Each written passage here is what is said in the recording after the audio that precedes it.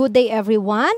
We are now in the module 2 for the first quarter that is all about quadratic function. For the first topic in module 2, we will be discussing two competencies. We have number 10 and number 11. For competency number 10, that is modeling quadratic function, and competency number 11, that is representing quadratic function. So let us start. There are many real-world situations that deal with quadratic function. Throwing a ball, shooting a cannon, diving from a platform, and hitting a golf are all examples of situations that can be modeled by quadratic functions. So let us see some of the illustrations. So this is our first illustration. What can you see on our illustration? Yes, we have a basketball player that is trying to attempt a free throw. So once the player releases the ball for free throw, then the ball will be having a direction of that. Another one is we have here. Are you familiar with this? Yes, this is a game. And as you can see from the bird going to our pig, the direction will be that one. The next illustration will be, are you familiar with that? It is a rocket being launched from here. So we launch the rocket here, the direction will become there, and then definitely it will go on that direction. Our very own St. Jude Parish Church also shows or illustrate a quadratic function based on this illustration. And most of the bridges also illustrates quadratic function. So those are some of the real-world situations that illustrates quadratic function. Another thing that we are going to do today is to differentiate a linear function from a quadratic function. When you are in grade 7, as you start discussing about functions and relation, you also discuss all about linear function. So I have here a linear function, y equals 2x plus 1. What are you going to do is complete the table of values and then let us graph the function. If we complete the table of values, we will be substituting the values of x for us to find the value of y. So if x is negative 2, 2 times negative 2 is negative 4 plus 1, negative 4 plus 1, yes, that is negative 3. And also, if x is negative 1, 2 times negative 1 is negative 2. Negative 2 plus 1 is, yes, that is negative 1. And if x is equal to 0, that will become 0. So x is equal to, yes, it is equal to 1. If x is equal to 1, 2 times 1, that is 2. And 2 plus 1 is, very good, that is 3. And also, if x is equal to 2, 2 times 2, that is 4. And 4 plus 1 is, very good. So we have here 5. For us to graph, we need to plot it in the Cartesian plane. So that is our Cartesian plane. Let us plot the first point, negative 2 and negative 3. Negative 2 is there, negative 3 is here. Therefore, we are going to plot the point on that area. And then the second point, we have negative 1 and negative 1. Where are you going to plot that point? Very good. We have here negative 1, negative 1. And then the next is 0, 1. There is your 0, 1. And then the next one will be 1, 3. That is your 1, 3. And then the last one will be 2, 5. And there is your 2, 5. If we graph it, what will happen? Yes, if we connect the points, that will be the graph. So what actually we will be doing here is to compare linear function and quadratic function according to degree, according to the graph, and according to the table of values, specifically the difference in x and y. Now, let us see the linear function in terms of degree. What can you say?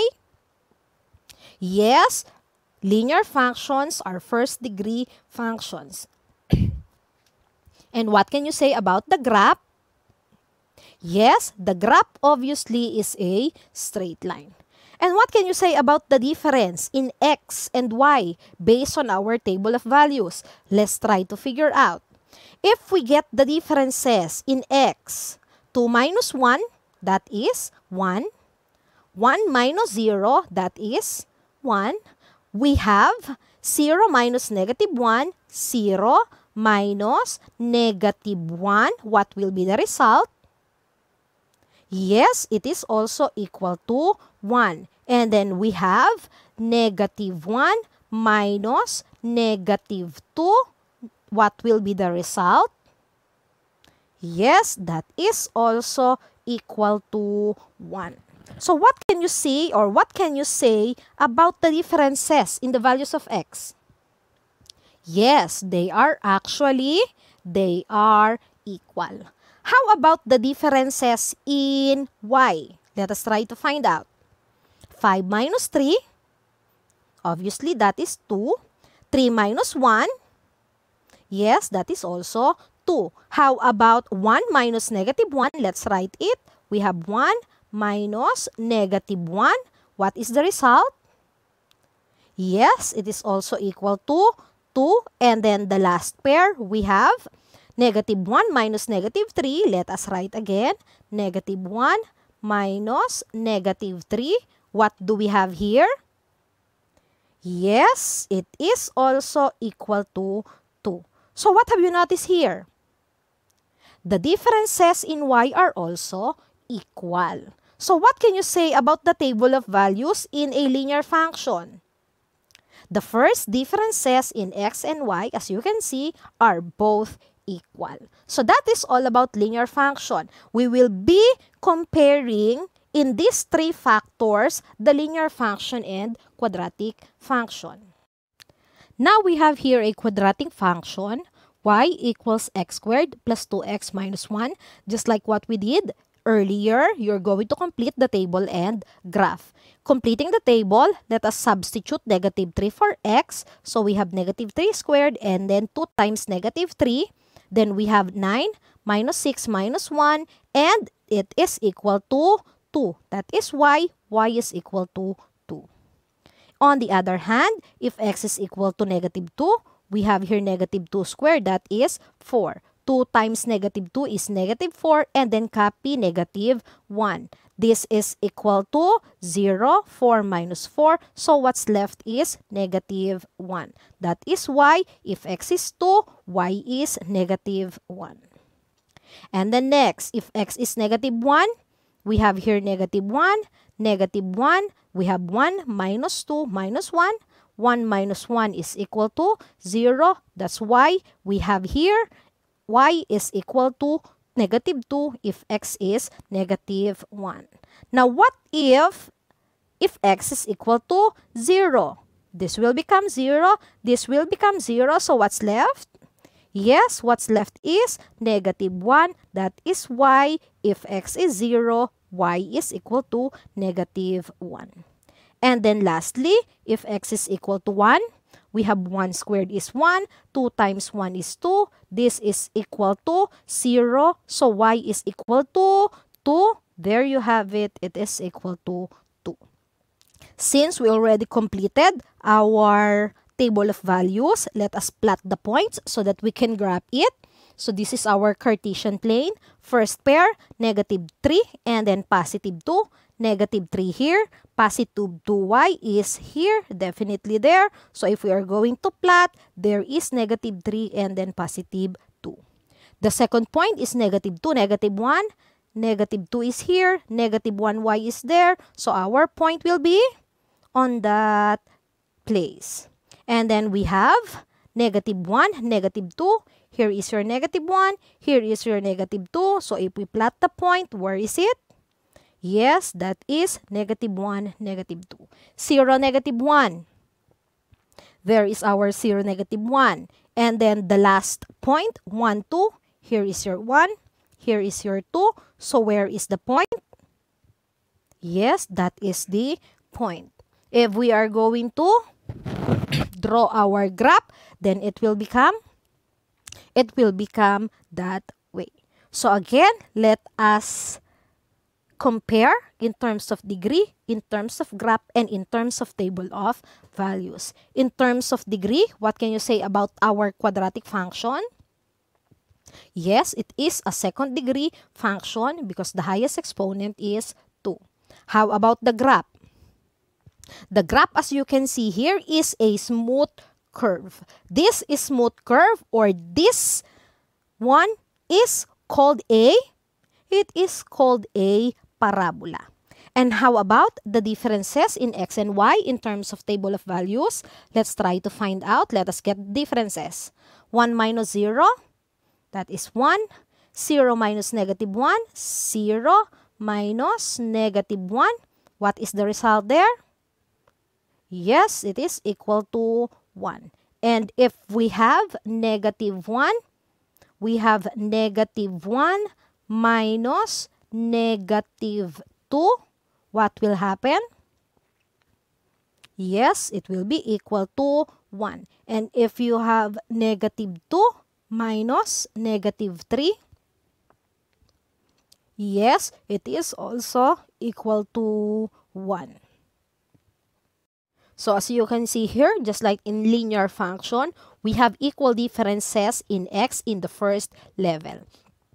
How about the differences in y? We have 2 minus negative 1, 2 minus negative 1. What do we have here? Yes, it is equal to 3.